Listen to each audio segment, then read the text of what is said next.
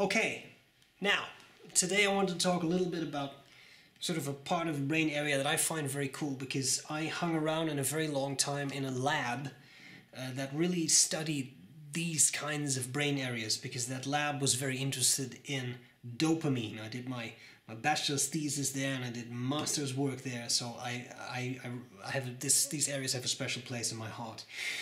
And what I'm talking about is the basal ganglia. Now, I can't show you all the basal ganglia. It's a whole network of areas, and I kind of have to deal with a model here, so I can't show you every single structure. But if you were to look at it, so here we have again brainstem, pons, medulla. We have the cerebellum. It's not brainstem, but like cerebellum.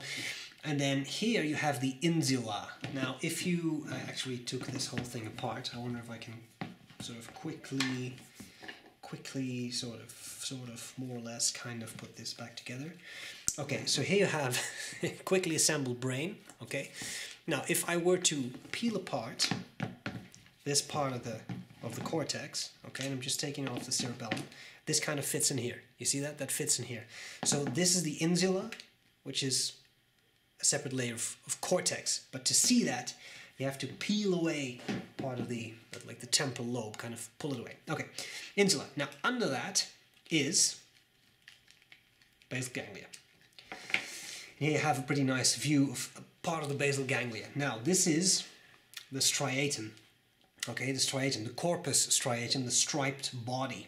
And you can see all kinds of fascinating things here. Okay, that's why I love this. First of all, functionally, what does this do? Well, it's important for specific motor things, motor programs, motor like movement and such. But it's also important for reward processing. So processing things that you find rewarding to do, and that whole dopamine system is therefore also kind of involved in addiction stuff, right?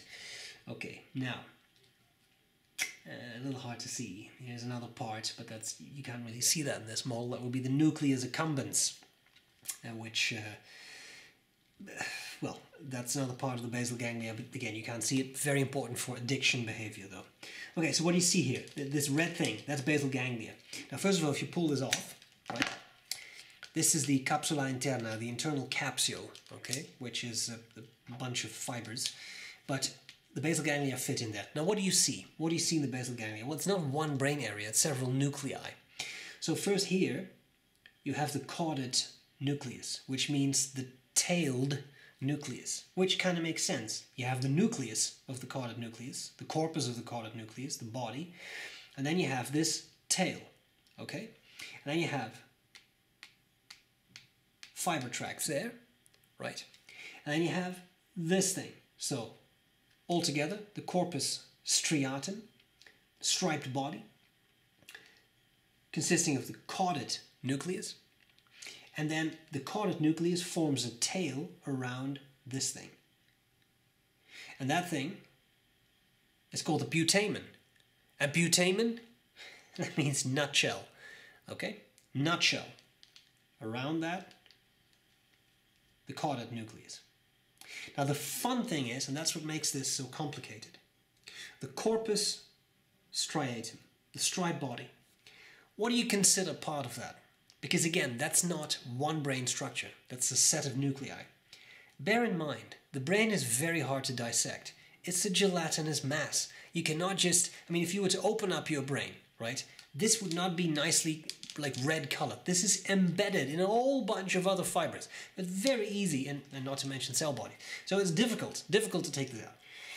Okay, so at some point someone said, okay, corpus striatum, for short striatum. What's part of that? Well, the caudate nucleus is. Maybe the nucleus accumbens is. Other people say, no, the nucleus accumbens is not.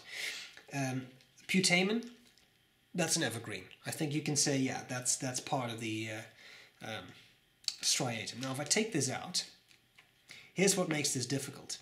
So you have the corpus striatum, the striped body, but then part of the striped body, the corpus striatum, is the lentiform nucleus. But the lentiform nucleus is basically another set of two nuclei. Okay, so if even in the simplest form you say striatum is caudate nucleus and putamen, then you have a problem. Because strictly speaking, the putamen is part of the lentiform nucleus, and that means something like lens-shaped nucleus. What is lens-shaped? Well, if I take out, sorry, this will take me one sec. If I take out the lentiform nucleus from the other side of this model, okay, this is the lentiform nucleus. So this is just the putamen, right? You see, it's the same structure, right? The putamen, same structure. But then on the other side is that thing, which you can see is a slightly different color to distinguish the two pieces. This is the lentiform nucleus. It is a bit lens-shaped, or in some versions lentil-shaped. Fine, I don't care. Because remember, it was on the brain like this. On the lateral side, on the side of the brain, the lentiform nucleus has the putamen. On the medial side, towards the middle of the brain, it has this, and that's the globus pallidus, the pale globe. So now you have lentiform nucleus, putamen and globus pallidus, lentiform nucleus, corpus striatum, caudate nucleus, and lentiform nucleus, putamen and globus pallidus. And then some people say, yeah, but the nucleus accumbens is also part of that, right? And then sometimes they include other bits and bobs as well. Very confusing. In any case, these lovely things, they have something to do with some motor programs, and they have something to do with some reward learning. I like them apples. Let's keep it simple, and let's say that's it. I hope this was interesting, entertaining, and useful, and I'll gladly see you again.